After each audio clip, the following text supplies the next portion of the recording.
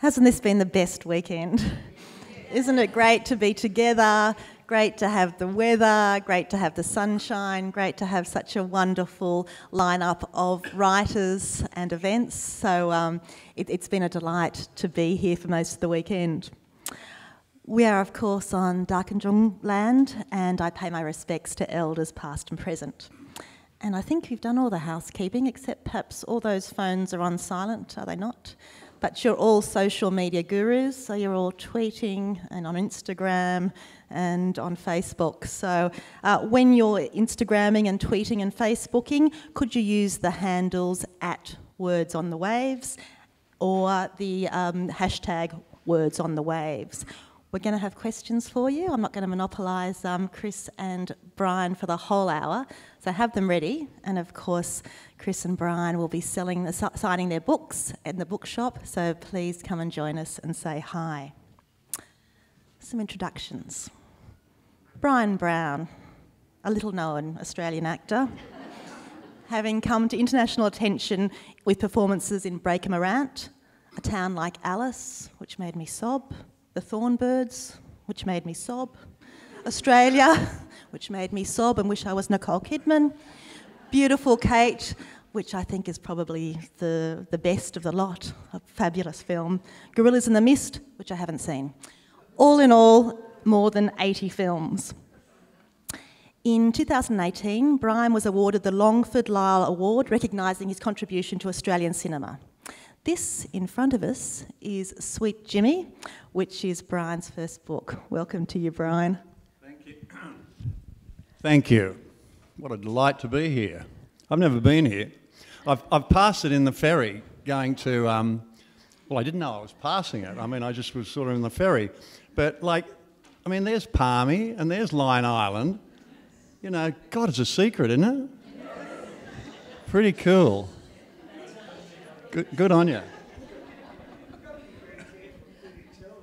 What's that? You've got to be very careful on that. It's a secret. Be careful who you tell. No, I'm not going to tell anyone. Ha! Just to remind everybody, we're being recorded today, so everybody will soon know the secrets that you want kept. It's a horrible place, isn't it? And now, when order's restored, let me introduce you to Chris Hammer, who was a journalist for more than 30 years, dividing his career between covering Australian federal politics, interesting stuff, and international affairs. For many years, he was a roving foreign correspondent for the SBS current affairs program Dateline. I haven't seen Dateland. His first novel, Scrublands, won the UK Debut Dagger Award, and his subsequent novels, Silver and Trust, have been listed for many prizes, with Trust winning last year's Danger Prize. Chris's new novel is this one here, which is Treasure and Dirt. Good afternoon to you, Chris Hammer. Well, how nice it is to be here and to see so many interested and interesting people. So, you're a journalist, Chris, for 30 years, and then suddenly, lo and behold, you're a crime writer with 4 novels. Why start writing crime? Oh, I got sacked.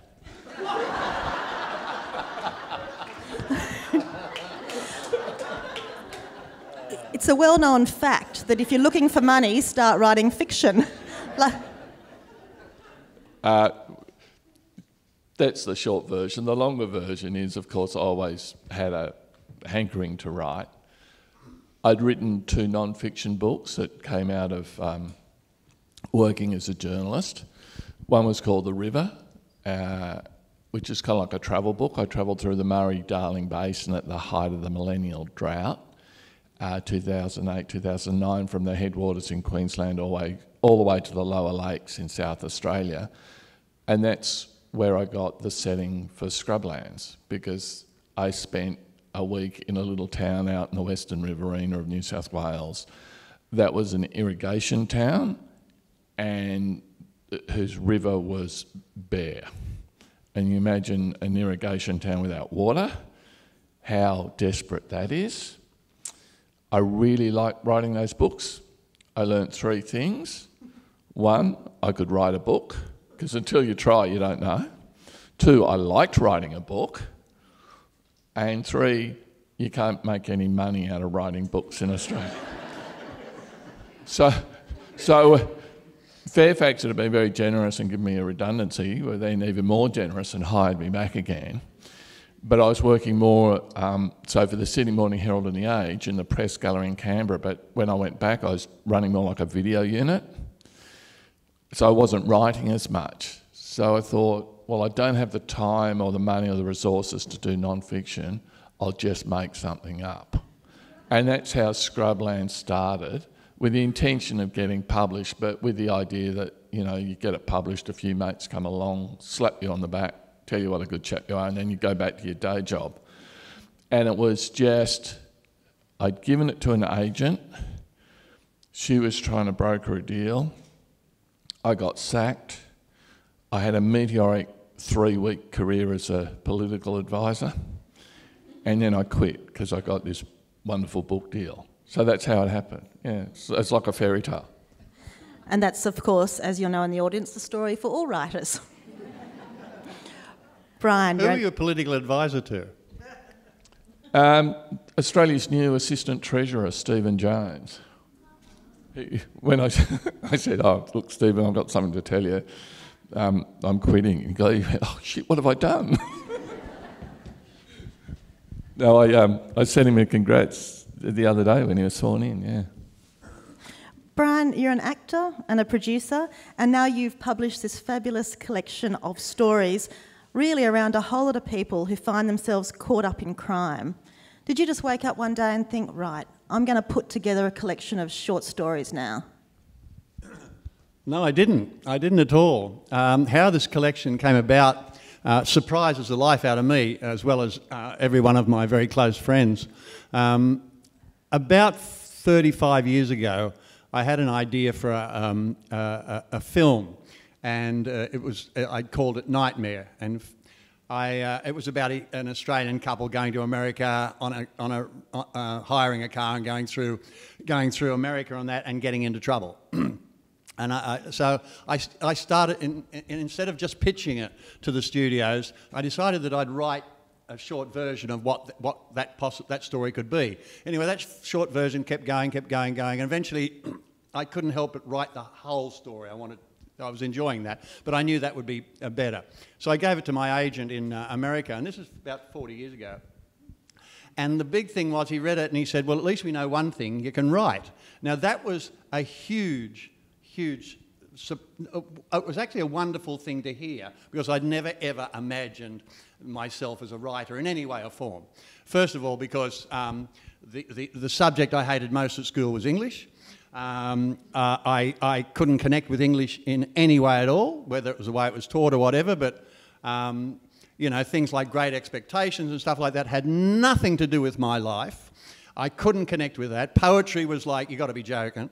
There was nothing there. Shakespeare, you know, like Romeo, well, you know, like, why didn't he just say, hey, love, you want to come out and have a kiss in the background? You know, like, it didn't connect at all, right? So to hear that someone said, actually, a little story on this. The teacher knew that I hated English and whatever. Anyway, I did the leaving certificate, but I was a pretty good student, and I knew how to pass exams, because that's all they want you to do. You know, you just got to work out how to do it. And so I actually got an A in English, and when I went back, we all went back to see the teachers. The English teacher just looked at me and said, "It's not fair." You know. But anyway, long and the short of it. So I wrote that about 40 years ago. Now, about 3 years ago, I was watching the television, and there was this. They were showing a story about 6 or 8 people similar age to me, 50, who had just been released from jail, and they were having a celebratory dinner. They didn't know each other, but they'd all been in jail. And the judge had said to them, you're not drug mules, you're stupid. And they'd been people that had been caught up in scams and had been put inside. And I was watching that, and I thought, if I was one of those people, I'd just have to know who did this to me. I'd have to pursue that. So I thought, ooh, not a bad idea for a show, for a series. So I once again sat down and started to write a story about someone that had been caught like that and them trying to find out how this happened to them. And so that was the first thing I wrote about 3 years ago. And a couple of people had read it and said, oh, I like the story, it's good. And for some reason then I was driving the car one day and I was having to think about things and I thought, oh, what if Sam Neill was a thief?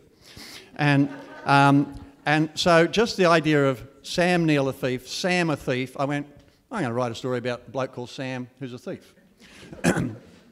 So I was on a bit of a run there. I was like just doing it as an enjoyment.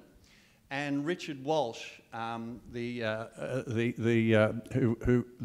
bulletin editor at times and all other things, he happened to get hold of 3 or 4 of these stories I'd written, and he said, "Look, I think Alan and I would like to publish these." And so then it was like, "Can you write another couple to fill it out?" And so I did, and the next minute I had a book called Sweet Jimmy, and underneath Sweet Jimmy it had Bryan Brown, and every time I walk past it, I go, God, he's a clever boy, isn't he?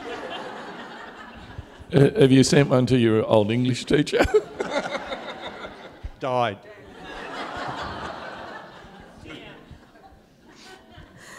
Now, Chris, I've always found short stories tricky to write. I've always felt a bit like the 100-metre sprint. You can run a couple of times around an oval, and if you make a bit of a mistake, doesn't matter. But the 100-metre sprint, it's got to be perfect.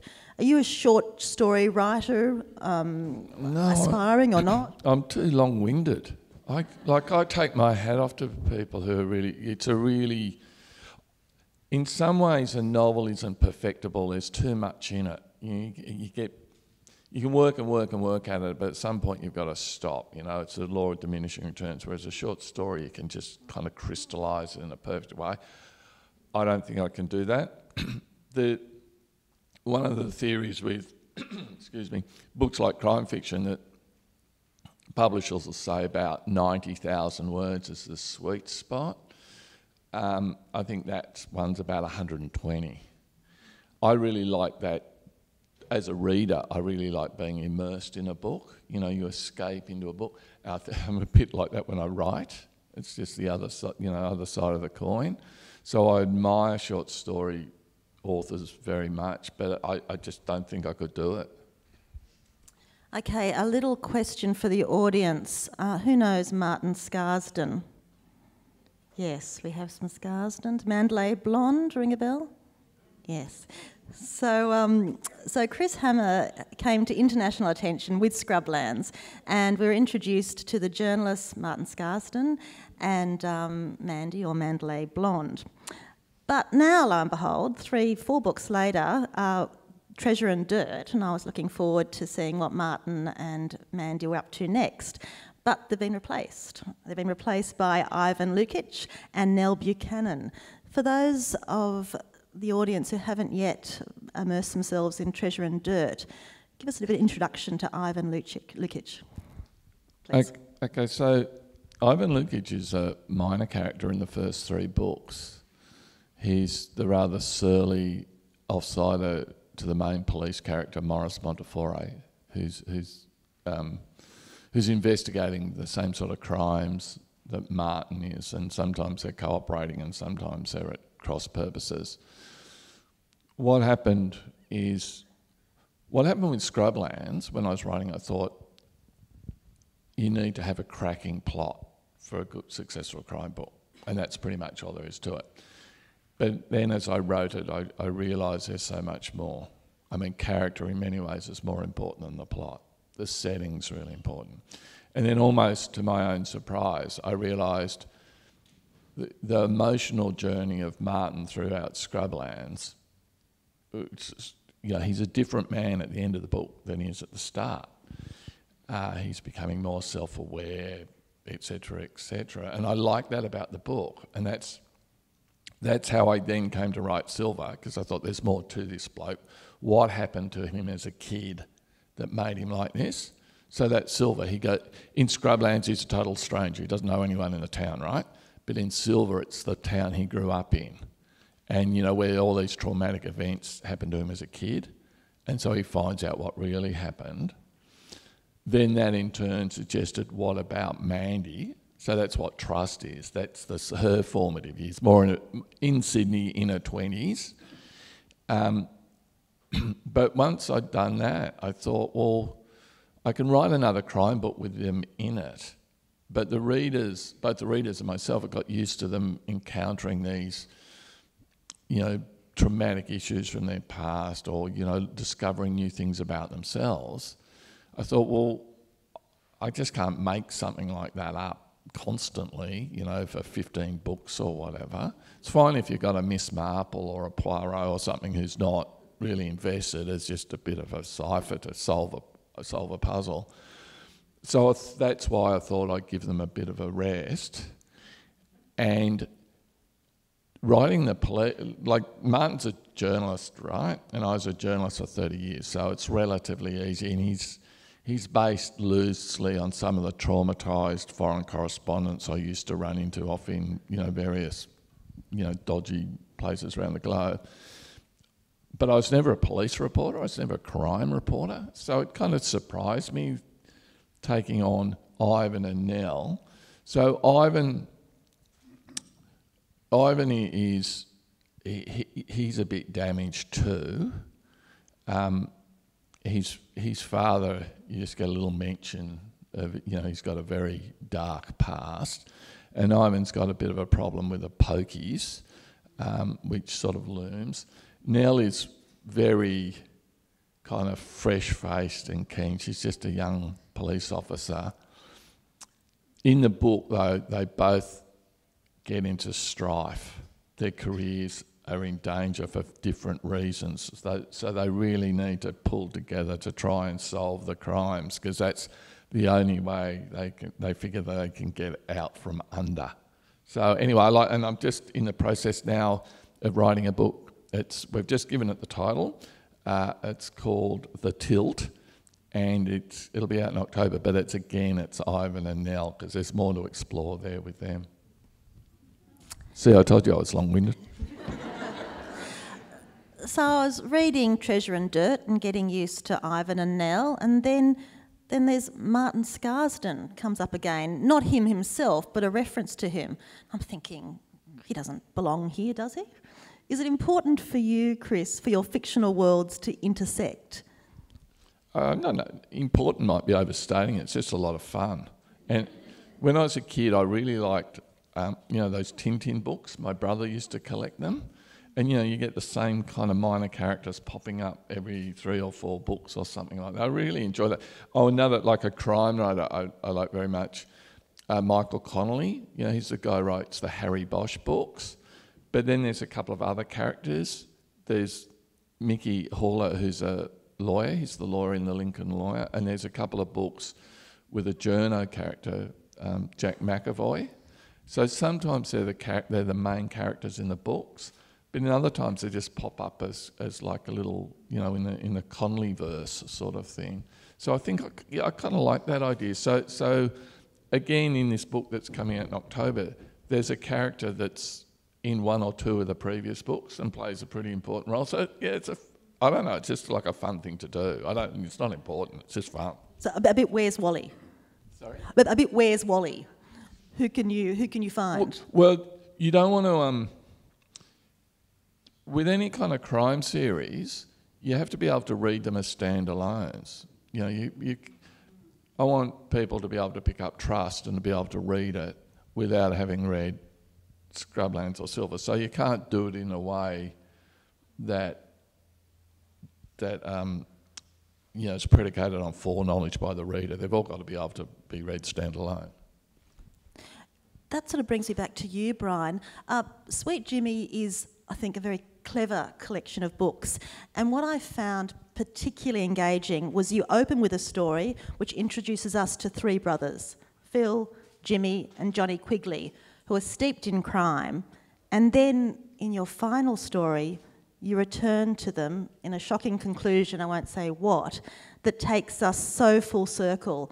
I had to go straight back to the beginning to see what I'd missed. And it becomes a circular structure. Was that something you did deliberately? No, I didn't. I wrote the first one, Boys Will Be Killers, and when I got to the end of it, I thought, you know, I can go further with this story. There's more to this story. That's a conclusion, but I think I want to go further with it. So I wrote, the second one was called Sweet Jimmy, the second part of it. The publishers said, let's shove that at the end. Yeah. And I went, well, you know, you're the publisher. You know, if you think that's a good idea. I didn't know if it was a good idea or not. But I thought it could work that way. I was worried that people would get to then go, oh, I've got to go back to the first bloody book, story now to remember why that was. So I was a bit worried about that. But, you know, it's a short book, so it's not far to go back to, you know. No, I must say, to get me to read a book for a second time straight away, straight off, takes a bit, because there's a lot of books I've got to read, or a lot of books that I want to read. But I was running in the morning, I was listening to the audio book of Sweet Jimmy, and of course Bryan narrates that, and you can imagine he narrates it beautifully. And I got to the end and just stopped and thought, no. And then went right back to the beginning and spent the rest of the run listening to the first story to see who and how and when. And I really think that structure for a short story collection is important, because sometimes you read short stories that don't seem to belong together. And I think it was a brilliant decision to send you back again and around and around. Yeah, I think it helps in terms of a collection of short stories to be tied up in some way, and so I was very grateful that they knew what they were talking about and did it that way. Yeah. While we're with the Quigley boys, where did you get the inspiration for these boys? Tell us a bit about them. Well, look, I think the interesting thing for me about all this is that you know, I've spent nearly 50 years telling stories as an actor and producing stories and that, you know, like, so I love telling stories. I love being a part of stories. I love working with writers, you know, working through a draft and going, okay, until we get first, second, third, you know, to the ending. I love all that. And I love that, you know, and with a film script, it'll take you at least 4 years, you know, with the drafts and backwards and forwards and try this, that doesn't work, let's drop that character, bring that character in, all this sort of stuff. So I really enjoy the process of trying to make a story work that people can enjoy. So I like that process. I like telling stories. In doing this, I think what it's given me the chance to do is to go right back to my growing up and to examine different, like, I've been a very lucky boy. I grew up in the western suburbs of Sydney. I was only thinking the other day, I'm coming out here to this festival, and you know, I did Sydney, I'm going to do Byron, and I'm driving the car and I'm thinking, mate, there's no way in the world, when you were 12 years of age in Panania, did you ever think you were going to do 80 movies? Did you ever think that, you know, you're going to marry the girl from the Thornbirds? Did you ever think you were going to write a book that, you know, people will sit there and listen to you ramble on about? No. You know, so in a way, when I started to come to write my own stories, they were sort of a reflection on either incidents that I think the biggest thing that like, you hang on to things, you know, like I'm sure you've had this occasion where you go, there's something about someone you think, oh, I've got to apologise to them, you know, that happened 40 years ago. Oh, I must apologise. Then you apologise, haven't got a clue what you're talking about. You know, like, you've held this thing, you know, and one of the big ones of that is guilt, you know, like, oh my God, you know, like, I think that the number of things I wish, can I just go back and not do that? You know, can I not be that bully at school that I was that day? So those things resonate, particularly as you get older, I think, you know. So it gave me the opportunity to go back to things I observed that sort of, that I didn't quite understand. And so I picked in this one, Boys Will Be Killers. When I was a young man, I used to surf at Cronulla. I didn't live at Cronulla, but I used to go out to Cronulla to surf. And the area where my mates and I surfed, on a Saturday morning, usually at about 10 o'clock, these two brothers would come down and to have a surf there. And we got to know them. But every weekend they'd come down and they had on a new jacket or a new T-shirt or something, and they had walked into Surf, Dive and Ski and just stolen them and walked out. Now, part of me loved that fact about them.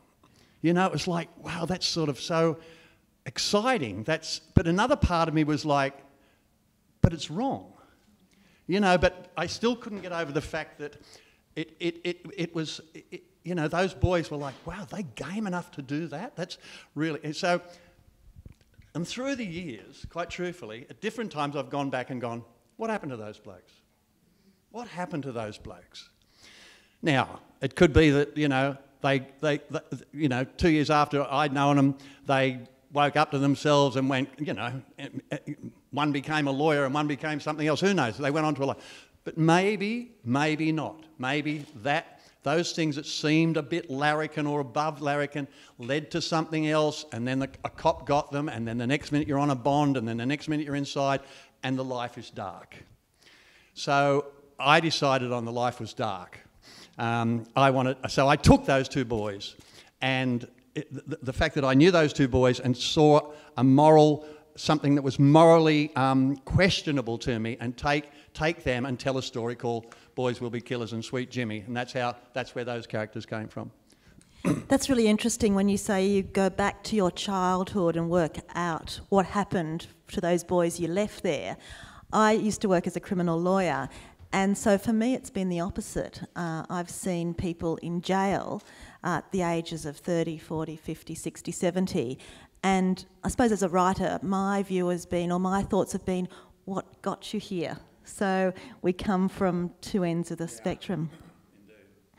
In fact, one of your characters reminds me very much of some of the people that I've encountered in my career. And the character that I think most interests me in your collection is Frank Testy. Tell me about Frank Testy. Well, Frank Testy is to do with that story I was telling you about the celebratory dinner and the 8 people who had been caught up in scams, and the fact that if that was me, I'd have to find out who did this to me. So, in so doing, I came up with a character called Frank Testy, and I had to give Frank. If Frank was going to pursue this, and it was going to be a really hard pursuit because he had nothing to go on. Except, you know, the scam that he got involved with this lady. But where she was, he would never know in his life. So if he was going to do this, he needed to have something. I had to give him something. He wasn't a cop, so I had to give, what I gave him was he had to have persistence and he had to have discipline. And I went, okay, what sort of bloke has that? You know, many, but I went, he's a swimmer. He's coached swimming. He's been a good swimmer. He swims every day from North Bondi to South Bondi to North Bondi. And so he was someone that wouldn't give up. And he was going to meet dead ends, dead ends, dead ends. But he had to keep pushing through those dead ends. And I think the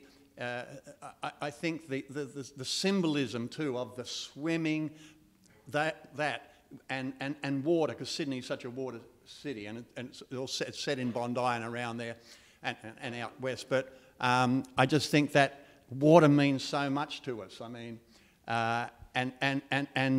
and swimming means so much to us, and we love it. You know, when our swimmers do well, you know, like, and so to make Frank a coach of the Australian swimming squad, who is now, you know, of a certain age, the one thing he can rely on is he's persistent and he's got discipline. Because he says, you know, you can be talented as you like, but without discipline, you're fucked. In all your books, you focus also on women, but often on the Australian man. And I'm just going to ask a question to each of you. What is it about blokes, Chris Hammer, I'm looking at you, that brings you back to a particular Australian male such as Martin Scarsden and now someone like Ivan? So in the book that's coming out in October, there's 3 point of view characters. There's Nell, who's a 20-something police officer. There's a teenage girl, and there's a boy. Well, it's a 90-year-old man remembering when he was a boy. So it's a bit of a departure because it doesn't have that. And Ivan is in the book and it's important, but he's not a point of view character. I think as Australians are just interesting, particularly ones that are conflicted. And Australian men have this way of being conflicted where they don't talk about it. And that makes for an interesting sort of tension in a book, and it gives room for people to explore, and it probably means that most readers can read your book and kind of think, yeah, I know this character, or I know a character, you know, someone in real life like them. So it gets back to what I was saying before. You think a crime book is all about the plot and the whodunit type of element, but I think character is far more important. And when I set out writing Scrublands, which was just like a bit of a hobby project, one of the first things I decided is I'm not going to have black and white sort of characters. I'm not going to have goodies that are extra good and baddies that are just bad. You know, if people do bad things, why do they do bad things? If people are doing good things, why are they doing good things? Why do they? So Martin, for example, will do some ethically sort of questionable things, you know, as not that any real life journalist would ever do that. It's a good question. I just find it interesting to explore. Bryan, in my career, I've mostly acted for men rather than for women, because it's mostly men who end up in prison, at least in the criminal law part of my job. And in your collection of short stories, there are women, but it's mostly men, and mostly men who get themselves in trouble. Why this focus? Well, there's some glib answers to that. You know, like, I'm a man. I sort of understand me. I've played a lot of Australian blokes. I enjoy playing them. The thing that Chris mentioned there about Australian men keep it inside and whatever, I'd much prefer to play characters like that than hysterical sort of demonstrative characters. I think that they're intriguing. Australian women fall for them.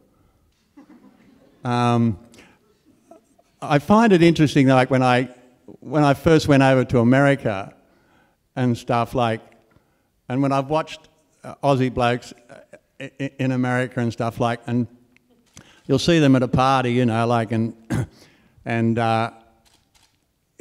you know, they're quiet or whatever, they crack a little bit of an ironic joke or something, you know, like, and everyone will be hanging around some girl there, and the bloke that walks out with is usually an Australian bloke. I remember my wife saying to me, like, God, you dressed so badly, and you know, like, you were so slow. And I went, well, who got you? You know. So, you know, there's something intriguing about this Australian male character. I'm not saying that, you know, I'm not talking good, bad or anything here. You know, like, I like the irony that's been given to us by the English and the Irish. You go to America, everything's very literal. You know, you say something about, oh, that bastard, and they think you didn't like him. Well, it's your best friend, you know.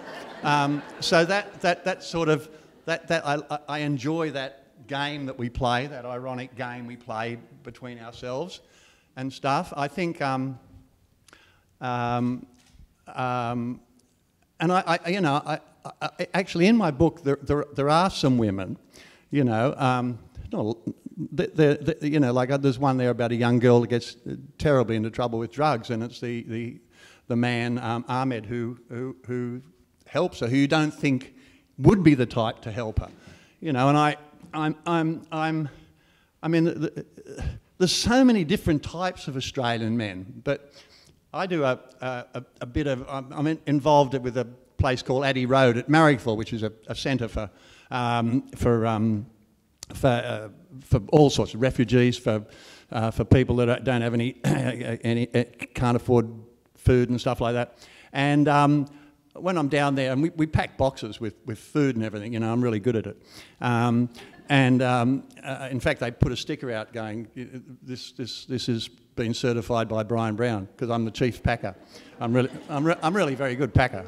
Anyway, but the people I meet down there, the men that I meet down there, and in the main, they're men.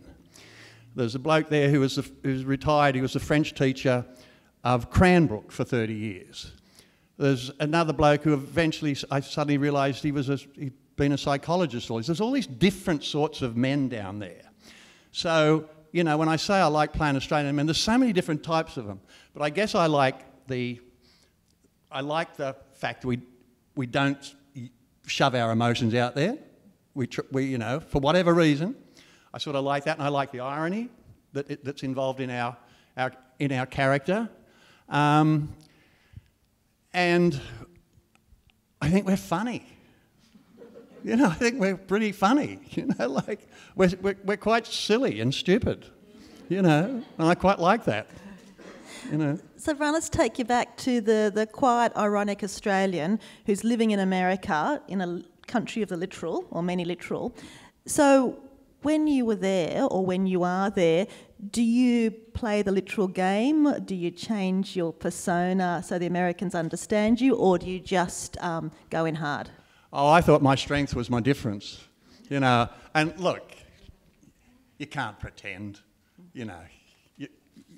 You are what you are, you know. So, like, either some people were interested in buying that, and some people probably weren't. But you know, like it was you know. For me, you know, I was a lucky bloke. I fell into the arts in my early 20s. I got involved in this game called Expression. I was an actuarial student at the AMP, big place down in Sydney, and they had a drama club. And I said to a mate of mine, they were asking people to come down to the end of year review, you know, to audition. And I said to this mate of mine, who was a bit of a larrikin, I said, mate, we ought to go down and audition here. I said, because there's got to be some girls we haven't met yet. And, you know, let's get it right. Sex drives the world. You know, it drove me to a drama club.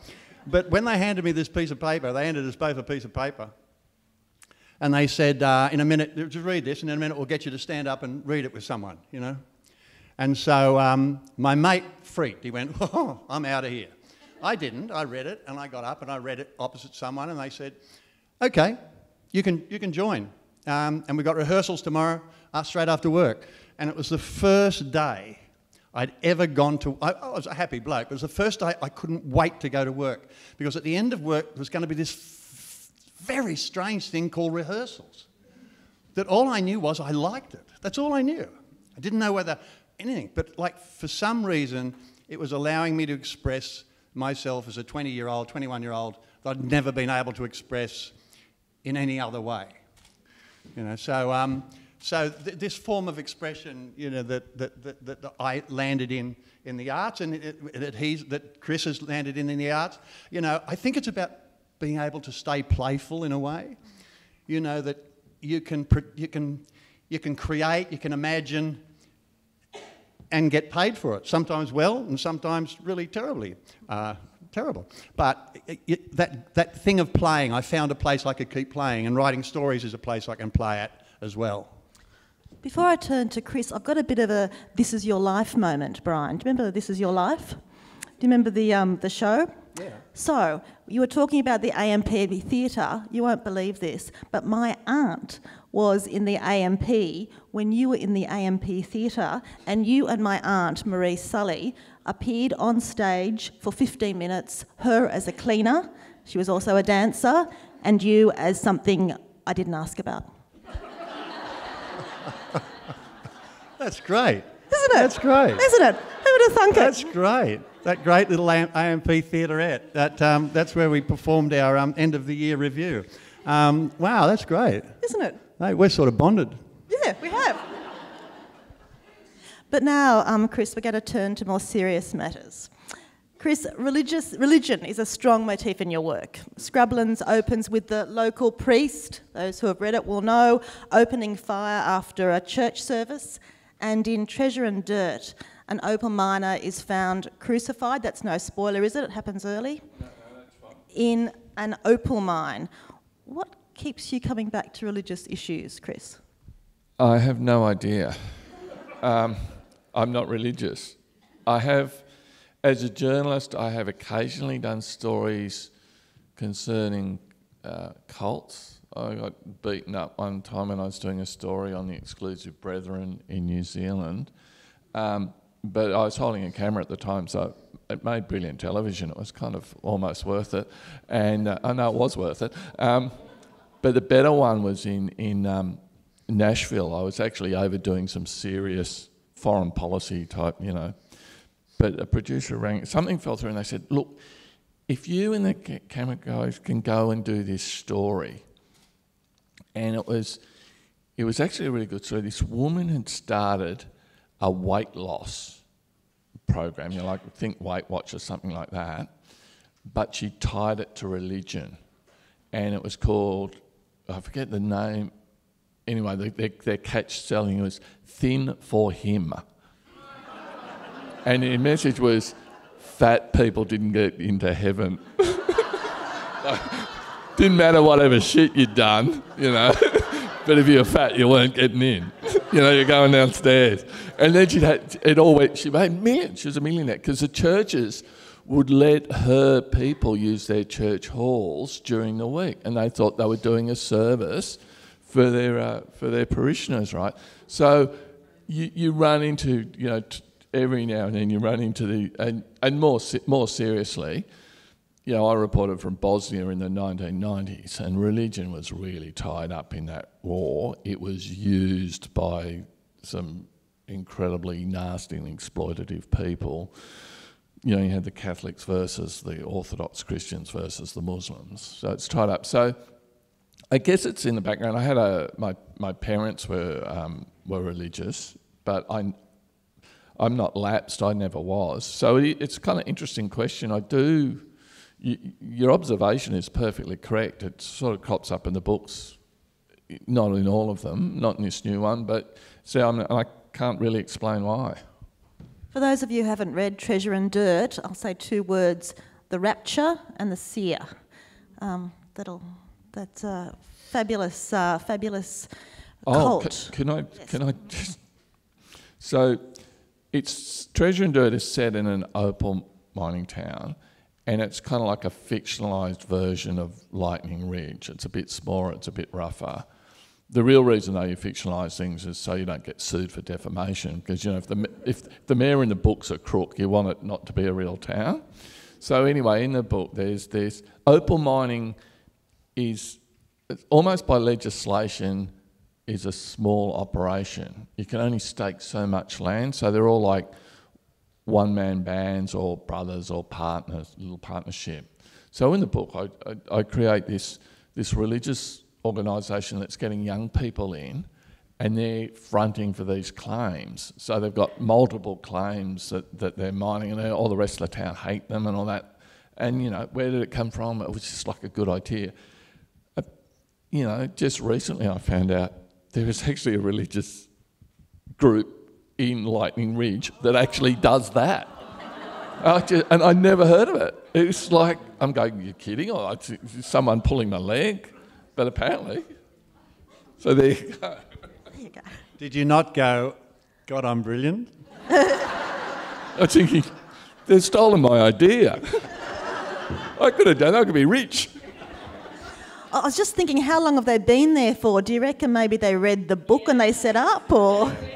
Well, actually, what gave me the idea is I was originally planning to go to South Australia. I had this idea for a book set in like one of those big global mines. But COVID came along and closed the borders. And then I saw a woman with a opal pendant. I went, opal mining town, I can have the big mine and the little mine. So I went up there. But there was this old church up there made out of corrugated iron. Looked absolutely rough of its guts. And it was because it had been made for a film set back like 20 years ago. I forget the name of the film. I don't. Anyway, it's just such a startling thing. And that's what sort of triggered the idea of having this sort of religious cult up there, and maybe some There's a few scenes that got washed out of the final book, but a mate went up only about 6 months afterwards, and he's a photographer. He said, "Where should I take some photos?" I said, "Oh, the corrugated iron church." Going. Anyway, it's gone. It'd been demolished. So it sat there, sort of falling to bits. 20 years after they'd made it for this film, it had no interior at all. It was just an exterior sort of shell, and then they bulldozed it. So by the time the book came out, it was gone. And for another coincidence, that wasn't one of your films, was it, Bryan? No, but I think I might know of that. There's a couple of places I've been to where we filmed where there have been buildings built and a church. I know that I shot a film called Sweet Country, Indigenous film that Warwick Thornton did out of Broken Hill, and we used as a section a little town that had been built for a film, and they never made the film, but we were able to use it many years later. So those things do exist around the country where people have left a bit of a set or whatever. Earlier in the session, I said that I'd listened to Sweet Jimmy on audiobook, and as you might expect, I mean, the narration is terrific, the modulation's beautiful, and it really is like you're being told a story as you're asleep or as you're walking. Did you enjoy narrating the book that you'd written? I didn't even think about that. When I did the book, it was like, oh, right, okay, I've done the book. And they said, now you've got to do the narration for the audiobook. And I went, well, why do I have to do it? I guess someone else said, they said, because you've got to do it. And, there was a part of me that sort of understood what they meant by that. But at the same time, I thought there's no reason why someone else couldn't read this and make it work. So anyway, so I said, all right, I'll do it. So I went into the studio, and I've done voiceover for different things, and I'm actually Dave the Goose for Air New Zealand commercials and stuff like that, which is about the best job I've ever had in my life, being paid to be a goose. When you're at school, you get called a goose so much, you feel like turning around and going, hey, mate, now I get paid for it.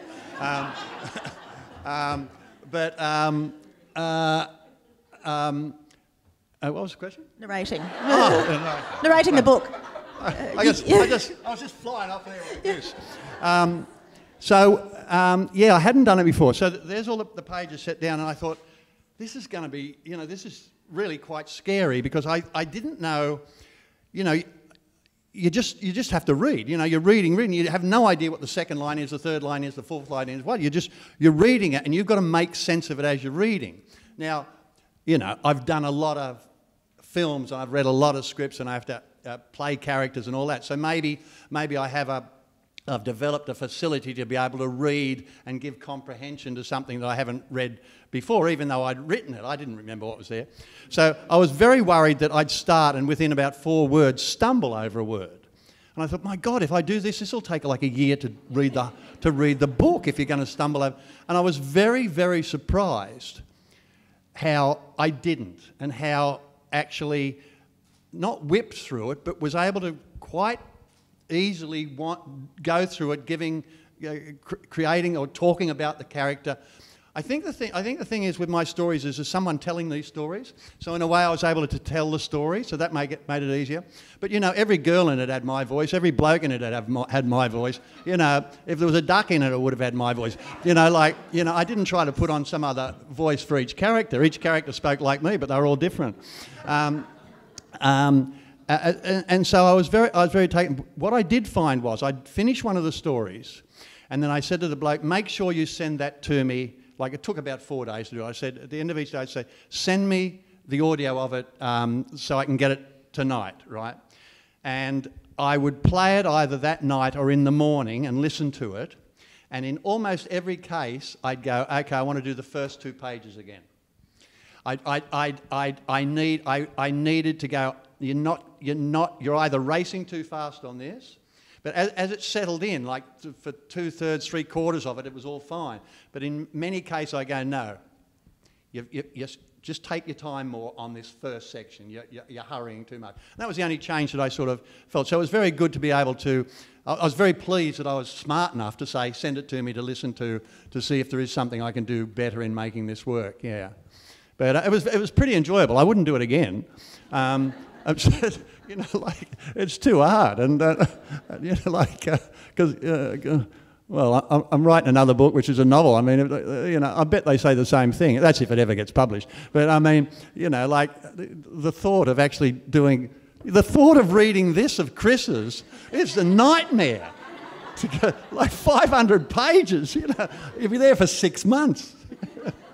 How long's the tilt, Greg? How many pages? Well, pages are deceptive, but it's about the same length, I think, 120,000 words. Before I hand you over to our audience, Chris, Scrublands, your first book, has been optioned for the screen. Is that not right? Yes. So look, as Bryan would know all too well, when something gets optioned, doesn't mean it's going to get made. It just gives them the exclusive rights to develop it, which is getting writers on board, but more importantly, trying to get money and distribution and all that. It's got a couple of Australian production companies who are doing it, and the main one is a mob called Easy Tiger. They're the people behind the Jack Irish series, which are, you know, the Peter Temple books. Fantastic with Guy Pearce, and they're the ones who did Rake as well. So it's in very good hands.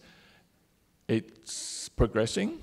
I know one of the writers is on it, so fingers crossed, you know, there may be news in the next year or so. But it's one thing about, you know, I worked in television in like news, current affairs.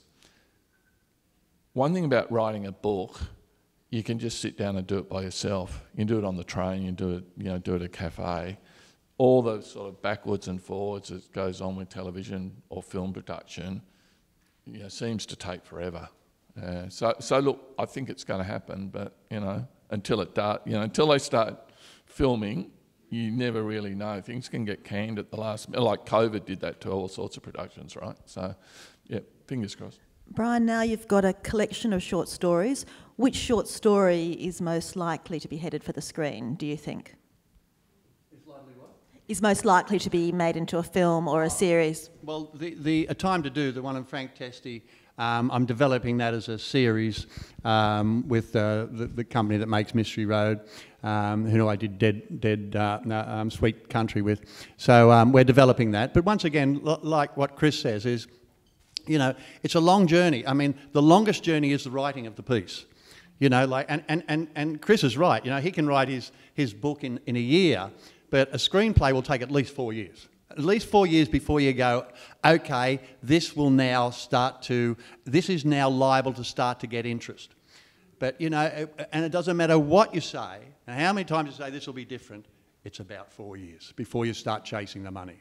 So that's just the name of the game. Watch this space. In the meantime, I'm going to ask for a show of hands of questions. Please wait for the roving mic to come around because we're being recorded. Thank you. There's a man in the front row and he is going to get a microphone now. Susan, I noticed that there's a few of your books there. Could you speak briefly on them? I could have put you in the audience myself. Thank you very much, Chris Hammer, who is holding up The Deceptions and The Teacher's Secret. The Teacher's Secret is a book about a primary school teacher who is forced into early retirement following allegations made against him. And it was inspired by the work I do in a tribunal where I decide whether people should be working with children or not. And I find sometimes that the stories are more grey than they are black and white. And so this is a story of a community, a number of people in a community revolving around the school and their reactions when this man falls into apparent disrepute. And The Deceptions is my COVID book, which came out the day we went into lockdown. And it's a story of Hannah, who during the war was Czech and was taken to a ghetto outside Prague called Theresienstadt. And there a form of relationship begins with her guard, and the book is the ramifications of that down the line. Thank you for your excellent question. Another question.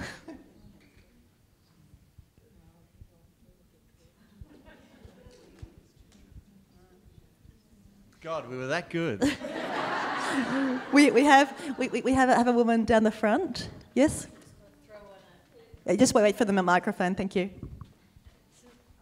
Since there were no other questions, I just wondered, you mentioned 4 years for screenwriting. I thought there were some people that wrote their books and the screenwriting at the same time. With all your experience, couldn't you do that? So could you not write a screenplay and a novel in tandem, thus cutting the time needed? Yeah. I don't think I could write a screenplay. It's a whole other technique. It's like I produce movies where I'll come up with an idea, test it out, find a writer, work with a writer, move forward in that way. And people say, well, do you want to direct? And I go, no, there's no way I could direct. You think they fall in the same area, but they're very, very different. And with a screenplay, it's really it's a very, very different concept to, I'm just reading a screenplay on Boy Who Swallowed the Universe. And I read the screenplays, I read 4 hours, at 6 hours, I read 4 hours of it. And I've looked at it and I've gone, wow, and it's very, very good. And then I started to read Boy Who Swallows the Universe, and I go, how the hell did the writer know where to start on this story? It's massive story, 800 pages or something. Like, where do you start from? What do you leave out? What do you put in? And in a funny sort of way, and I've had it with writers' books before, where they say, no, I want to write the screenplay. They are too protective of that book. No, that's got to be in there. No, you can't, you need someone that's from outside it, looking at it and going, here's the things that'll make a film, because not everything in the book will make the film. So for myself, I wouldn't attempt it because I know I wouldn't be any good at it. Yeah, I know enough that I don't know, so I wouldn't want to be involved in the scripting of my books. I know the lead writer personally. We're friends. She wrote the first few Underbelly series. She wrote and produced Pine Gap. She's very experienced writing. She said, look, the book is great, and I know, like all writers, you want us to be loyal to the book, but understand this, the book is told, apart from the prologue, it's told exclusively from Martin Scarsden's point of view. And so you're seeing the world through his eyes. But the camera doesn't operate like that. You can do scenes, point of view, camera point of view, but it gets very tired very quickly. So the camera's going to be more objective, which means having scenes where you don't know where Martin's thinking, obviously, but there'll be scenes where he's not present, where in the book, to make the story flow properly, and I don't think I could step, as Bryan says, I don't think I could step back far enough to do that. So you're better off giving to people who have been doing it for years and are at the top of their game. Yeah. Before I take a next question, just quickly about the Boy Swallows Universe. I think John Colley is one of the writers on that. He wrote them. He's written them all, yeah. And he loves the Central Coast. He spends a lot of time here. He's a friend of mine. And also, while we're on the Central Coast, a number of your stories, or at least the Sweet Jimmy stories, take place in the Central Coast. In the Central Coast, yeah. My nephew lived at Warrnambool, and funny name, isn't it? Very hard if you only say it like twice a year. Warrnambool. Anyway. Good name though, and so I wanted to write. And he's very close to me, and he and his young family moved here, and I wanted to, and that made me go, no, I want to do something about the Central Coast. It's a big part of Australia, big part of New South Wales. So you'll recognise a lot of it. We have a question. Thank you at the front again. I'll just wait for the microphone. Just curious. Once you've sold the rights to your book, do you have to totally let go of and put it into the hands of that writer? And you know, are you then consulted at the end of that? So you can say, well, I want this or want that in it. Look, if they want to consult me, for example, sometimes you get a book and it turns into an 8-part series. They've got to introduce new storylines. So Candice Fox's book Crimson Lake was just on TV as Troppo. It's an 8 one-hour thing, and the book isn't that big. So they've done taken all sorts of liberties. So there's a whole lot of lines in the contract about being consulted and that, but the last line is, you know, in the event of any dispute or something, the producer has the last say. So the short answer is no, you've got no control, which is very sensible of them. Did you want to add anything to that, Bryan? No, but all that's true. But, I mean, you know, it is a collaborative process. You do, you know, first of all, you've loved the person's story that they've down. So it's not as though you want to make it some other story. You know, you want to make that story come alive with characters portrayed on the screen. So you're doing everything. But there's areas where you go, as you say, there's going to be scenes in there that aren't in the book. But you know, like it is collaborative, and you know, the more that you talk within the people that love the story, the more things will come out that you can use. So, but when you know, the buck has to stop somewhere, and so in everything. So in making a movie, they end up with the rights. The buck stops there. You know. The other thing I should add there is writing books is not a solitary process. It is collaborative as well. So every word in our books are our words, but there's a very important editing process you go through, which is you do a big structural edit, then you do a copy edit, you do a proof edit, and the people who edit my books are, you know, the best in Australia. They're some of the best in the world, and I'm so lucky to work with them. So how stupid would I have to be not to listen to those editors when they say, look, it's just a bit slow here, or I don't quite see why you've put that in there, or hey, maybe wouldn't it be better if you switch those 2 chapters around, something like that. It's always suggestions. They never just do it, you know, unless it's an obvious spelling mistake or something like that. So already in books, it is a collaborative process, and any writer who gets too attached to their own brilliance, not to listen to their editors, as a writer is just going to, you know, do a face plant, I figure. Was that your experience too, Bryan, that the writing process was collaborative? Yeah, I mean, the great thing about the developing a story is that you've got the director, you've got the writer, and if it's come from a book, you've got that writer's input as well. So, you know, in trying to get to that place that's going to end up being the film, it's frustrating, but it's exciting, and there's passion in there because everyone wants that thing to get there. So, you know, it's a joyful place. It's a joyful place to be, with all the frustrations and the rest of it that goes on, you know, and the arguments, you know, and yeah, we'll leave it at arguments. Yeah, and we'll leave it at that. Thank you very much to my guests, Bryan Brown and Chris Hammer. Thank you to the audience. Thank you to audio. Thank you to the committee of Words on the Waves.